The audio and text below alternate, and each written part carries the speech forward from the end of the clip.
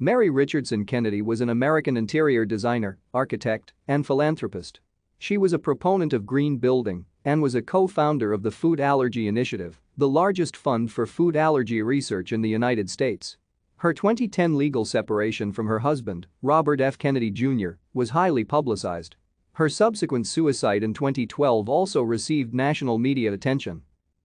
Mary Kathleen Richardson was born on October 4, 1959, and was raised in Bayonne, New Jersey. Her father, John F. Richardson, was an attorney and a professor at Stevens Institute of Technology, who died when she was 12 years old. Richardson's mother was Nancy Higgins, a public school English teacher. Richardson had 4 sisters and 2 brothers.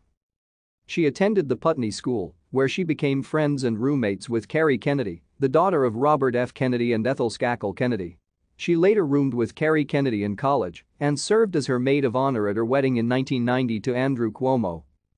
Richardson attended Brown University and studied architectural design at the Rhode Island School of Design.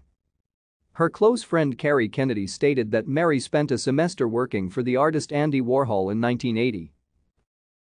Thank you for watching. Like and subscribe if you would like to view more of our videos. Have a nice day.